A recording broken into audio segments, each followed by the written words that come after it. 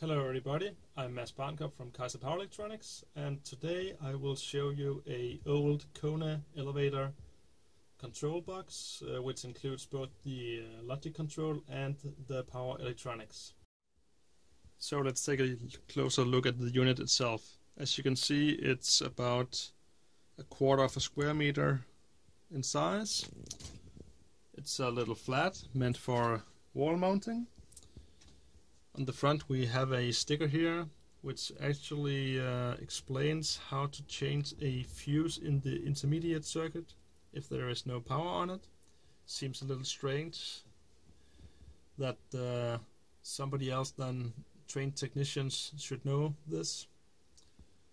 We have a warning sign that says do not touch anything before the drive has discharged. At the top of the control board we have a power supply which is -12 to +12 volt. As we can see, there are some different silk screens for inductor sizes, so this power supply can be scaled up to something that needs higher currents than this small unit. If we go down further, we have a Intel 8196 microcontroller. It is the N80C196 KC20, which is a 16-bit 20 MHz microcontroller, which was discontinued in 2007. So, and Intel said there were no direct replacement for these controllers, so complete redesigns would have to be made. This drive is apparently from 1999, as we can see printed on the two 1 MB EEPROMs up here.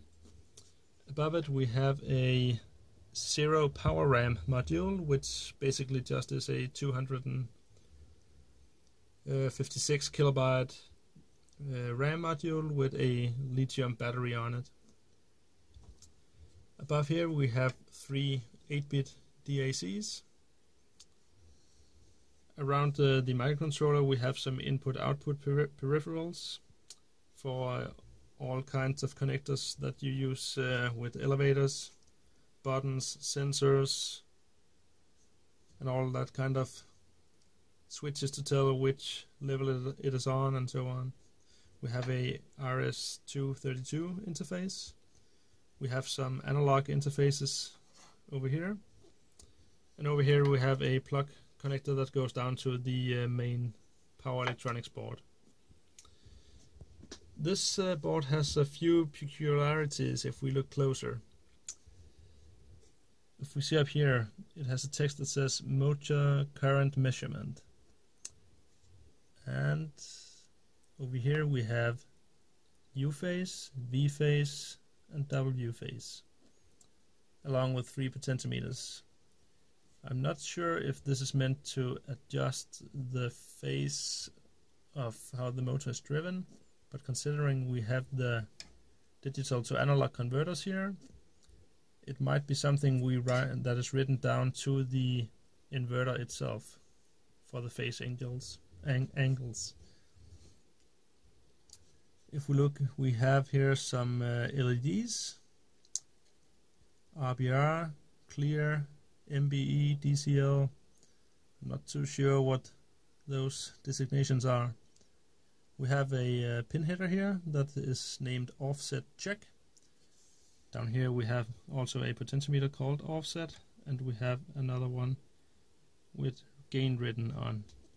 These are probably meant for controlling the speed of the elevator or adjusting the offset of the elevator. Up under here we have a text that says test program, and another 2 pins where it says record out. One thing that really baffles me is there is a small switch that says full power. I'm not sure if I should be worried or just think that's awesome. With the lid off, we can see that this is pretty much a straightforward inverter, as you can see, for any motor drive. There is a huge input filter there is some DC bus caps. There is a driver section for the IGBT. There is a 3-phased IGBT module underneath the PCB here. The outputs go through 3 large inductors, and the output goes through one of these 3 contactors to the motor out terminal on the back. This plug is for the brake module, which can be seen here. It is basically just a relay with 2 large resistors next to it.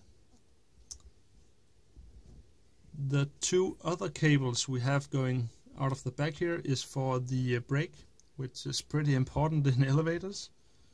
And those 2 cables are connected down here on the PCB. One of the terminals are designated DC+.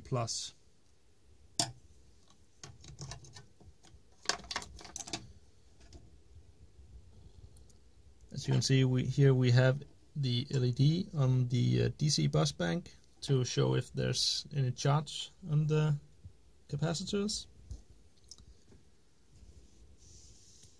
As you can see, it also warns here, danger, 400 volts on the board.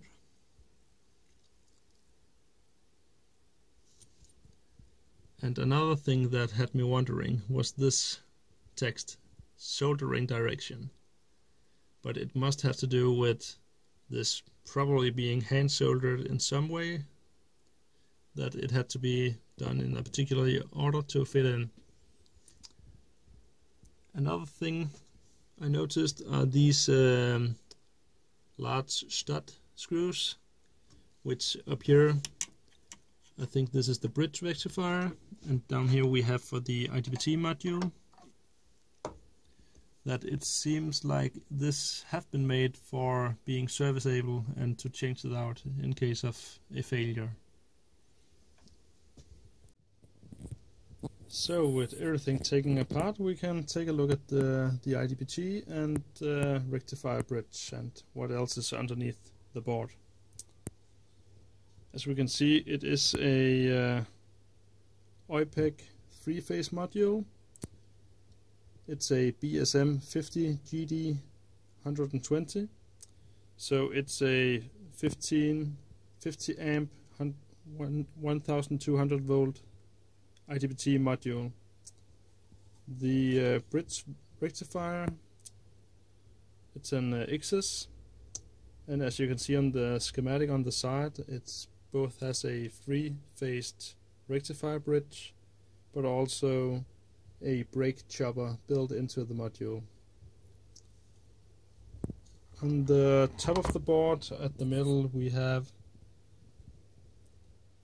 4 0.33 microfarads snubber caps. The current measurement is only done on 2 phases with the Hall effect sensors. And other than that, we have some MOVs for overvoltage protection of the 3-phased input.